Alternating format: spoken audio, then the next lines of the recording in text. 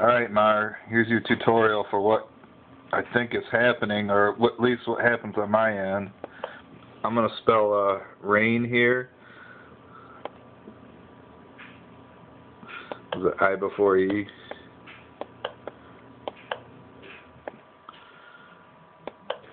Now look what happens when I click the play button.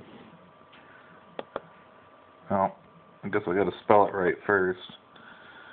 I had it right the first time. Alright. Click play. Spells a word. Now, why does this come up every time?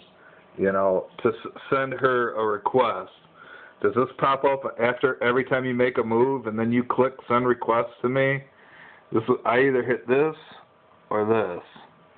Normally I hit cancel and then just go to the next game.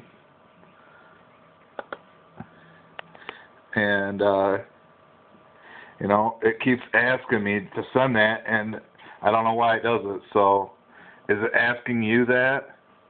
Let me know.